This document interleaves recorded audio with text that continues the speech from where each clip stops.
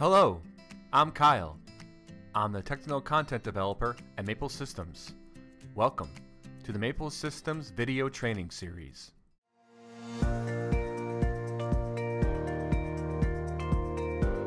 In this video, I'm going to cover how you would configure your I/O cards virtually and convert your ladder diagram into a program in your project. This method can be used if you do not have the physical I/O hardware. So let's say you want to save your configuration settings and send them to another colleague or engineer who has the physical hardware. They will be able to use those same settings in their project and apply those settings to their physical I/O if they have the same setup. They would do this by simply switching from stop to run mode on their physical PLC, and then it will automatically load those I/O configuration settings. So in order for your customer or engineer to load the configuration settings that you sent them, they would need to have the same physical I/O cards set up. So if you configured 2 analog input cards virtually, they would need to have those same 2 analog input cards set up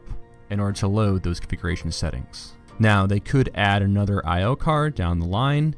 They would just need to configure that themselves in their project.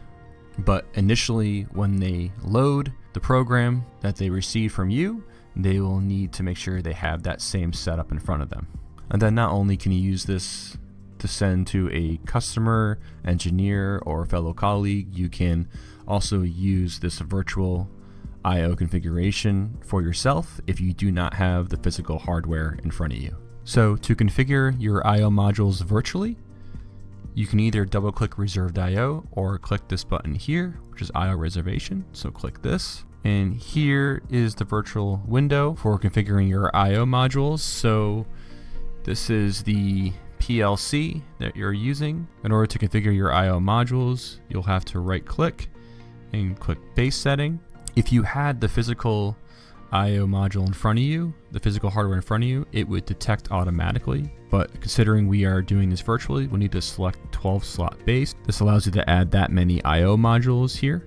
So we'll hit OK. Now I'm not going to add that many I/O modules here. I'll just add 2 of them. And in order to do that, you can either right click and do insert module, and then you would add it here on this list, or you can go over to the right and drag it over to the slot. So I'm going to add this analog input module, drag it over, and then I'm going to add a analog output module. So I'll grab this, drag it over. Now we'll need to configure this I/O module, so you want to double click on it and enable channel 1, and we'll do 4 to 20 milliamps, and we'll do channel 2 as well, and we'll make this 0 to 5 volts. Hit OK, and then that'll be it for this one. Then hit save. OK, close. Now the analog output module. We'll enable channel 1, enable output, hit OK, and we'll do channel 2, and we'll hit OK, and then save. OK, close. Now at this point, you have configured your I/O module. Now next you can do the ladder diagram convert. So click ladder diagram conversion here.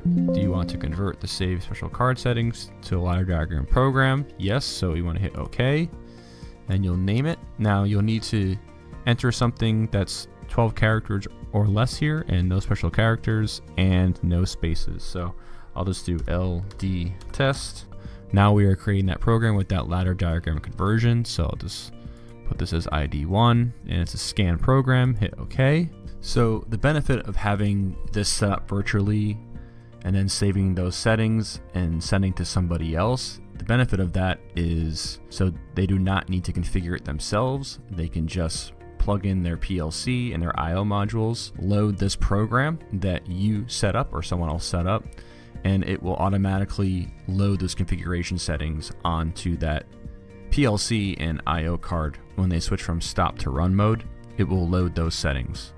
Open up the program. Keep in mind that this conversion should only be used for configuring your I/O. It should not be used for getting real values from your analog input output card. This is only used to configure the I/O. So this is giving you a blueprint of the configuration.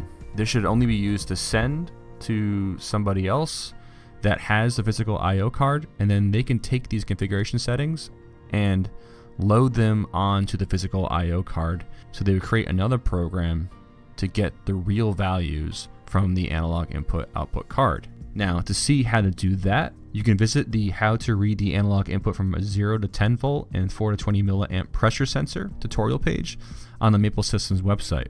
That will show you how to configure your I/O and get real values from an analog input I/O card. This is all I'll be covering today. To get more information, you can visit the How to Configure Your I/O Modules Virtually and Convert Your Ladder Diagram tutorial page on the Maple Systems website. I hope you enjoyed this video, and thank you for watching.